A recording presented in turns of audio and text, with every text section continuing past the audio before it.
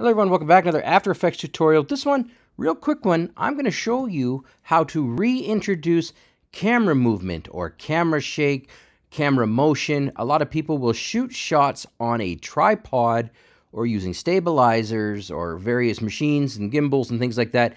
And then you realize that you want to add a little bit of that handheld motion back into the shot.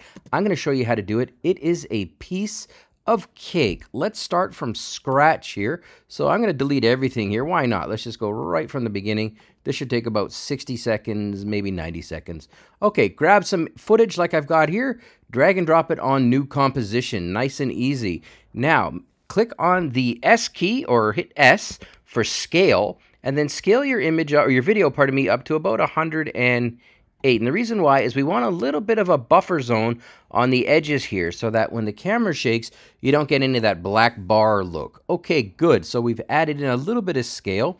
Now we're going to go over here, click on the left side. We're going to click on this down triangle and we're going to open up the position. And what we want to do is we're going to use a very simple Mickey Mouse keyframe here. Pardon me, we're going to, expression is what I meant to say. So all you need to do is hovering over position, hold down the Option key on a Mac, the Alt key on a PC. Holding it down, just click on that stopwatch and you'll see that this goes red here and you'll see it opens up this scary looking transform.position. This is nothing to scare you. All you got to do is type this in wiggle. Just type in the word wiggle and then the bracket and then go, in this case I'm going to go 5,10.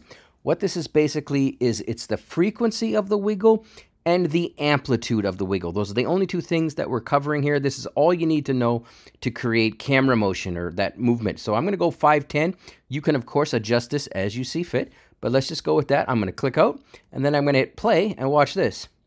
We've got camera motion. Now, if you want more motion, you can go in here and go instead of 5 or instead of 10, you could do 520, and then you'll get even way more motion. So watch this. Lots more. This is kind of like that bouncy, you're running after somebody, maybe you're chasing a suspect kind of look. If you want less, of course, you can do something less, like something like maybe 2, and then something like 5. Again, these are just numbers. You can, of course, adjust them as you see fit. This is very subtle motion. As you can see here, as I scroll through, you'll see a slight motion around the edges.